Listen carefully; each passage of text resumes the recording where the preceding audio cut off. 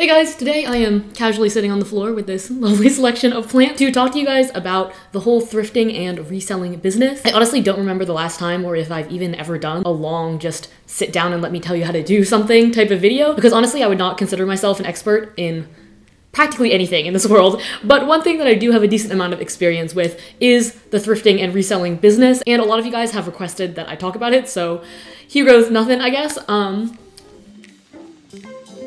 For those of you who don't really know what I'm talking about, basically what I do is I've been running this side business for a couple years. I like to think of it basically as an online boutique slash vintage store. I go to thrift stores and estate sales and pick out clothing that I think is really cool, and then I model it, take photos, and put it online, sell it for a profit, and then ship it out, and hopefully people enjoy their clothing that they bought from me. Obviously, I'm not the first person to do this at all. There are a ton of girls and guys who run Instagram shops on Depop and Poshmark, and I think it's actually a fairly popular business model, especially in cities like LA where I live or New York. I will say I am by no means a pro at this, and there are a ton of people who do what I'm doing a lot better, but I do make like a decent amount of money, a couple $100s to maybe like $500 a month, depending on how much effort I put in based off my little reselling business situation. So, and also personally, I think it's a really cool way to be part of the sustainable fashion movement. I think the statistic is somewhere around 90% of clothes that's donated in thrift stores never get sold. So by buying clothes from like Goodwill or Salvation Army, whether it's for yourself or for a business,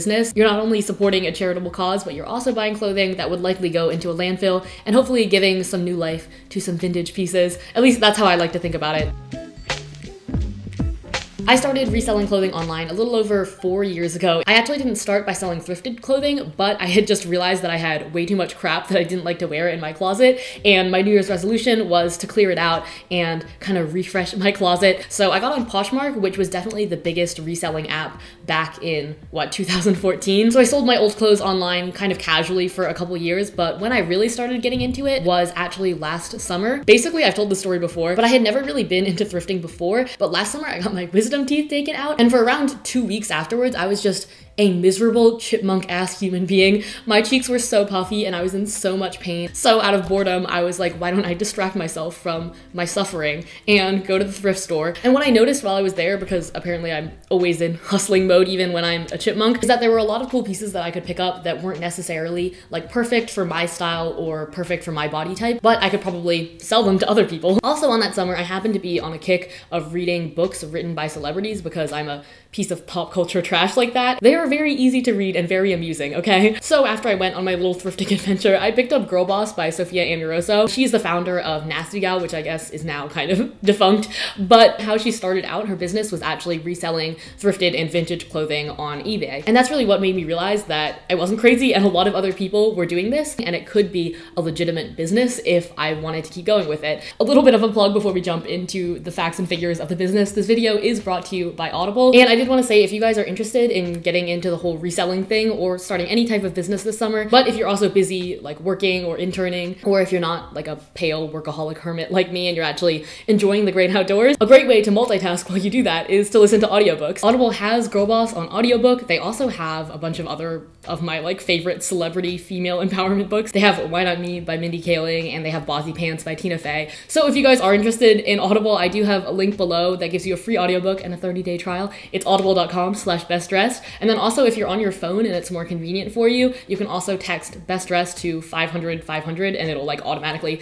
guide you through the process. Okay, now let's jump into the details of the business. Obviously the first step is actually obtaining the thrifted product. Thrift stores are obviously the main option. That's still where I do probably like 90% of my shopping for stock for my store, and that's definitely the easiest way to start out. Pretty much every single town has like a Goodwill or Salvation Army. The quality of thrifted clothing definitely depends on where you live. Some of you guys in the comments are like, I don't fucking know how you find this stuff because my thrift store sucks. Some places the thrift stores are just less poppin' than others objectively, but if I have any advice, I'd say first try some off-brand thrift stores. I feel like naturally when we go looking for a thrift store, we're gonna type in Goodwill or Salvation Army or one of the big chains, but actually in my hometown in Maryland, which is this random ass suburb where you wouldn't think that there's a lot of high fashion or like really cool pieces in thrift stores, some of the best and most unique stuff that I found has just been from really local stores that aren't huge nationwide chains. Another tip is to basically thrift in the richest area that you can find. You can actually get on Zillow.com, like the real estate website, and look up the housing prices, and where the housing is most expensive is probably the richest area, and they might have some higher quality brands at their thrift stores. Sorry, that sounds like really elitist, but that's just the truth. Another thing to consider though, and cross-reference with that, is how many people are going to these thrift stores and how many of them are also reselling or like kind of looking for the same type of pieces as you. I've run into this problem in LA, where a lot of the thrift stores in more central LA, there are a lot of like 20-year-old hipster pieces of shit like me who are looking for really similar clothing. So sometimes that can make it hard because the thrift stores are so picked over and there's so much competition in order to get those really good pieces. Even though I live in the city, sometimes I have found it helpful to go further out into the suburbs where there's less competition in the customer base, if that makes sense. Other than that, it is really hit or miss. You really just have to explore the thrift stores in your area and go over multiple weeks because the stock does change so much. Some of my favorite thrift stores have had super shitty weeks and some have had randomly really good weeks. So it's important to just keep going back and keep trying. Also, if you can go on the off days or find when your thrift store does a big restocking, that can be so helpful because you get to be the first person to pick through the clothing. Another option for where to find clothing is estate sales. Now this is a little bit more effort and like a little bit more extra, but basically these are house sales where somebody has died or they're like moving into a retirement home and they're selling off all of the stuff in their house, which is kind of fucked up and depressing if you think about it too much. But let's ignore that and talk about how you get some fashion finds there. In order to find estate sales in your area, literally just Google estate sales and then your city or your zip code, and there are tons of websites where people list this stuff. A lot of them will also post a description of the main things that they have, and some of them even have photos of the types of items that you can find at the estate sale. Definitely look at those carefully and don't just go to any random estate sale, because a lot of them, in my personal experience, have been really focused around furniture and like guitars and cameras and rare items like that, and not as much around clothing. But if they do mention in the description that there's a lot of vintage or designer clothing, it's definitely worth checking it out. My last set of options are all things that I haven't really explored, but I think a lot of more professional Depop and Instagram sellers use these, and those are vintage wholesale places. I'm not very familiar with them, but you can Google it, and in a lot of major cities, they'll have these warehouses with just piles and piles of clothing from like 1930s to 1980s or whatever, and you can buy them by the pound. And then other options are like events or flea markets or yard sales. Basically, I don't know, anywhere that you can find cheap clothing definitely works, although thrift stores are a great place to start. Next up, a lot of you guys ask me what I thrift or how do I know what to buy and what's gonna sell. I think first and foremost, it's just a matter of personal taste. The best strategy is to just buy stuff that you would genuinely wear yourself and you would pay good money for yourself. That way it makes sure that you're picking high quality pieces. And then an added bonus is that if you happen to not sell something online, you can just keep them for yourself and it's like not a total loss. Beyond that though, another way to think about it is that each item should have a selling point. Especially when you're starting out, it can really help to either have a good brand name attached to the piece of clothing you're trying to sell, like Tommy Hilfiger, everybody shits themselves for, including me. Champion, Ralph Lauren, Nautica, basically shit that you see at Urban Outfitters, or just high quality contemporary brands or designer brands that generally sell for a much higher price point. Or another selling point that I look for is a really good fabric that adds objective value to the piece. You guys know I thrift an insane amount of silk blouses or silk slip dresses. They're always really popular and they always sell really fast. Sweaters that are 100% cashmere. Also, if you're not super into the whole like vegan life, leather and fur and suede can be really good selling points as well. Another strategy is to look for items that you can add value to through modification. This takes a little bit of a creative Project Runway mind, but when I see stuff in thrift stores, I'm always thinking about how can I transform this into something that's a little bit more modern. Really easy modifications include cropping things, which I do all the time. If it's a knit fabric, a lot of the time you can get away with not having to hem it either if you're lazy like me, because the fabric isn't gonna unravel anyway. Hemming a skirt or adding darts. Simple things like repairing a hole or replacing a button, moving or replacing the straps on a dress so that they make a nicer neckline. And then even something as simple as ironing a piece of clothing can add a lot of value to it. A lot of people will overlook shirts that have been hanging out in the thrift store and they're kind of wrinkly, but I swear to God, ironing can make the biggest difference and it can make it look brand new again. Overall, a really important thing to consider is what's your profit margin on an item. You'd think that buying stuff from the thrift store and like reselling it, you can't go wrong because stuff from the thrift store is so cheap. That unfortunately is not always the case. So an example I'd use is you find some really cute shoes at the thrift store. They're $15. You think somebody would pay $30 for them, so you feel like you'd be able to make a profit. But depending on the platform you use, with apps and PayPal and taxes combined, that's like a 10 to 20% cut. And then shipping can get really expensive, especially for heavy items, and that's something important to consider. For shoes, shoes, you're looking at shipping costs around $10. So with all that factored in, if you sold them for $30 total, including shipping, you'd actually pretty much just be breaking even and you wouldn't have really made any money for all of your effort. So sorry, that was like a little bit math heavy, but that's kind of the calculation that you have to do in your head in order to determine whether something is worth buying. So relating to my last spiel about profit margin, next we're going to talk about pricing. You kind of develop a feel for it after a couple months of seeing what sells for certain prices and kind of being present on these apps. But when you're starting out, I would first of all recommend that you keep a log of everything that you buy and the price that it sells for. And if you want to be extra like I am, keep track of how long it takes you to sell that item as well. And that'll help you gather data with your specific customer base, what's selling and what isn't. Another tip, if you don't know how to price an item, is to search on whatever platform you're selling on, whether that's Depop or Poshmark, and search for similar items. For example, if you're selling a fur coat, search for vintage fur coats. Or if it's a specific brand, like you found a dress from Urban Outfitters or Reformation, search that brand and see what other people are pricing similar items for. And you can even, in a lot of apps, look at the sold section and see specifically the prices that people are actually willing to pay. And it can be helpful to honestly ask yourself how much you would pay for it if you were the customer. I would say, just in general, it's great to put yourself in the customer's shoes. And finally, some other factors to consider. Obviously, I talked about these earlier. If it's a really good brand like Tommy Hilfiger, if it's a good fabric, if it's a designer brand or super rare item, or if you're really popular as a seller and you have a really good reputation and a lot of followers on whatever platform you use, those can all be factors that help you price your clothing a little bit more expensive. I'd say other than the actual process of you going to the thrift store and picking out cool stuff, the main thing that adds value to thrifted clothing is having photos that show people how to style it, how good it looks, and like giving them style inspiration. That's basically like part of the service you're providing. I would highly suggest when you're taking photos to model your clothing. A lot of people are hesitant to actually get in front of the camera and model the clothing, but I would, as I said before, put yourself in the buyer's shoes. When I'm shopping online personally, I don't feel as comfortable buying clothing that I haven't seen on a model, because then how am I supposed to visualize it and how am I supposed to know that I'm going to be happy with my purchase? And especially if it's a unique or thrifted item, it's so helpful to show people how it hangs on your body, how the fit works, and how you would style it in an outfit. The easiest way to start taking photos, and the thing that everybody can do, is to just take them on self-timer on your phone. Or if you have like a friend or roommate who's down, you can ask them to take photos of you too, and that probably makes the process even more efficient. But I get really uncomfortable modeling around people, so I just like to take them by myself on self-timer. If you're taking photos indoors, definitely try to take photos in front of a big window, possibly in a light room so that the light is kind of ambient and like bouncing off all of the walls. You can never go wrong with taking photos in front of a plain white background, super simple and keeps the focus on the clothing.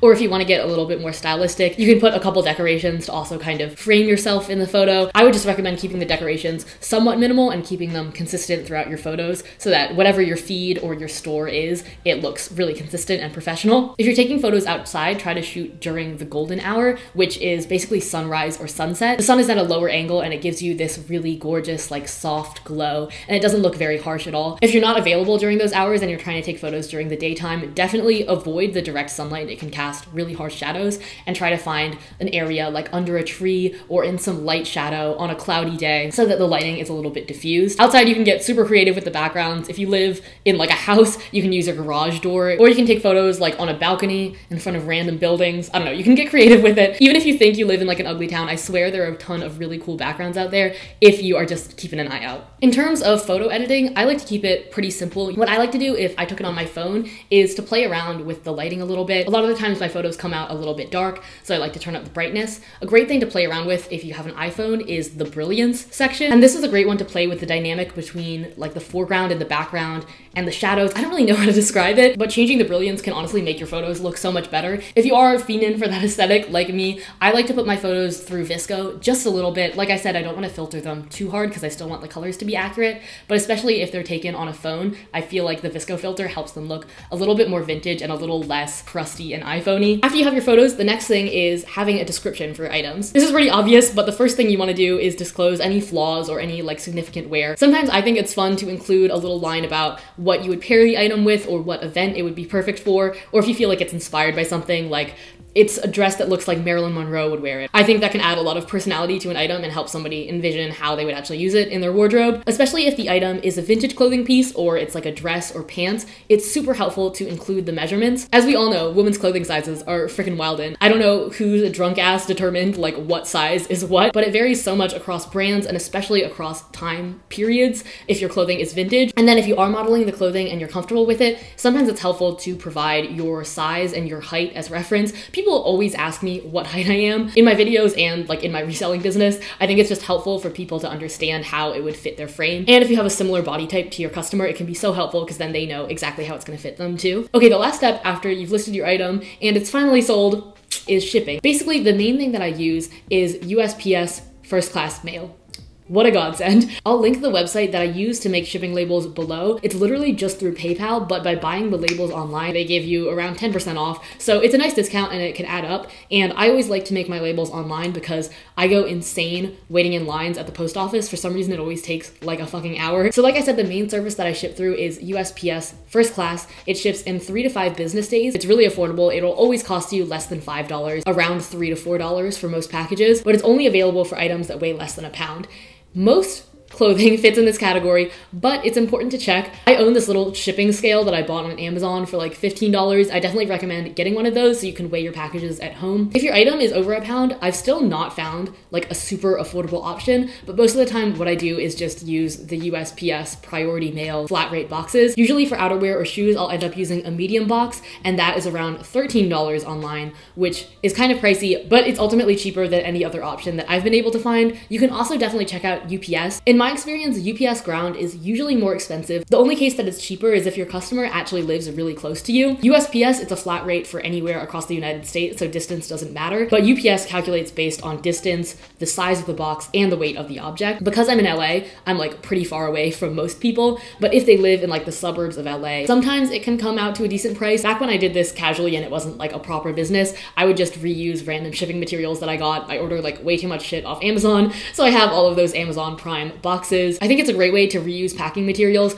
but unfortunately, a lot of people would think of that as pretty unprofessional. And if you want to take it more seriously as a business, I buy these little plastic mailers off of Amazon. I think it's around $15 for 100, which isn't bad, especially considering that they're so light. Sometimes they can help cut down on shipping costs because the packaging itself is not that heavy and it's not adding weight onto your label. I think that's it for shipping, but before I go, I wanted to run through the different platforms that you can sell on. I referenced a couple times throughout this video that a lot of factors depend on which platform you're selling on. So I thought I would break down like the pros and cons and fees of each one. Poshmark, like I said before, is the app that I started selling on. Poshmark overall is definitely more brand focused. I think a lot of people are searching for clothing by brand and not necessarily for vintage clothing. And the system isn't as like influencer or follower based, if that makes sense. So it doesn't really matter if you have a big following on Poshmark or not. I feel like you have a pretty equal chance of selling your item. It's also a little bit more of an older slash preppier crowd. Like I said, I think it was one of the first big reselling apps, and I think Depop has kind of taken over since then. Poshmark takes a 20% cut of your final selling price, or $2.95, whichever one is more. And their shipping on all orders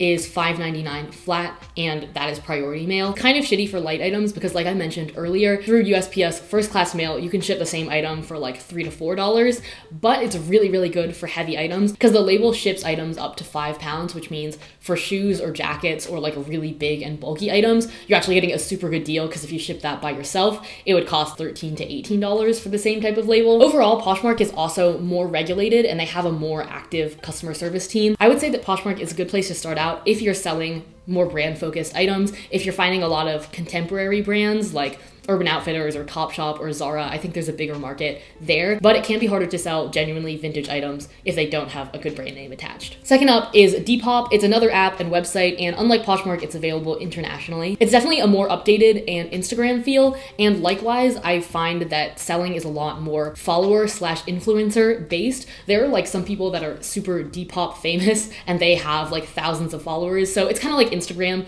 in that way. And the customers generally are a lot more hip and young. I think it's a lot of people in high school and college and living in big cities and like hipster ass people like myself. Depop itself takes a 10% cut of your sales, but keep in mind if you're doing your own shipping on Depop, it'll take that 10% fee out of your selling price and also a 10% fee out of the shipping price. So it like gets a little extra fee action in there. Depop also uses PayPal for its payment, so there's an additional 2.9% cut that PayPal takes. So overall, we're looking at around 13%. Depop does give you a lot more flexibility for shipping. They have their own shipping options that are graded by weight. So it's $4.50 for an item that's up to half a pound, which is not worth it. You should do your own shipping for that. $8 for up to 2 pounds, $10 for up to 10 pounds. Those are when it starts being a good deal. Or if you'd rather arrange your own shipping, Depop lets you do that. So overall, I would recommend Depop if you're selling stuff that's like a little bit more edgy and vintage and unbranded. Our next selling platform is Instagram, which I've personally never had a shop on myself, but some of my favorite vintage reselling shops are run through Instagram. The main advantage of Instagram is that it's a really seamless way to take advantage of any followers that you already have there, and everybody already owns Instagram and is scrolling through it like every single day, so nobody has to download a new app just to go look at your clothing. The disadvantage that goes along with that though is that there's no direct system of selling and buying products on Instagram, so you have to redirect your sales through your DMs or through the comment section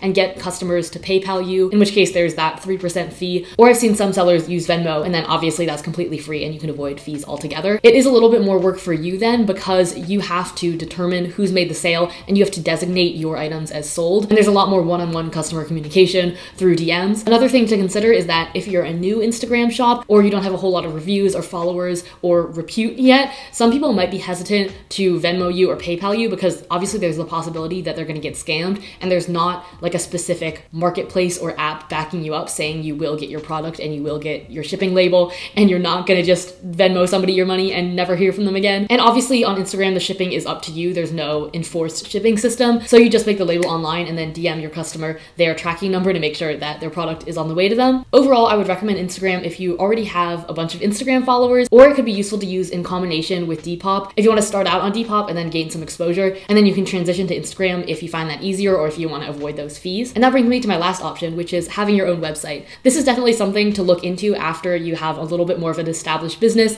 and customers who would want to actually follow you from one of those platforms onto your website. After selling on Poshmark and Depop for a couple years, I made my own website with Squarespace, but there are a bunch of other website services as well that you can use. I am not the best at keeping my website stocked because I am in college and doing YouTube stuff. I'm going to try to be better at it over the summer, but so far I've really liked it. I really like that I have complete control over the store policies and the aesthetic of my store. Unlike apps where there's kind of a set interface and all you have control over is the photos, on a website you can change everything: the colors, the branding, the photo size, how many photos like appear in each row. But it's also important to consider that there are upfront costs with that, the cost of buying a domain, paying a web developer if you want to do that, or just the time investment in building your own website, and potentially having to pay a service like Squarespace monthly to set up your website. Another pro of having a website is that it just makes your whole business look a lot more professional, and people can access it from anywhere, from their phone, from their computer, and they don't have to go through a specific app or go through a middleman. If you do get to the point where you're starting a website, there is some legal/tax stuff that you should take into consideration. I am by no means an expert in this. I'm still trying to figure it out. Legally, you can just have a website under your own name and you just use your social security number for tax purposes. But I have heard that in terms of like avoiding getting sued and getting tax breaks, it's a good idea to incorporate sometimes,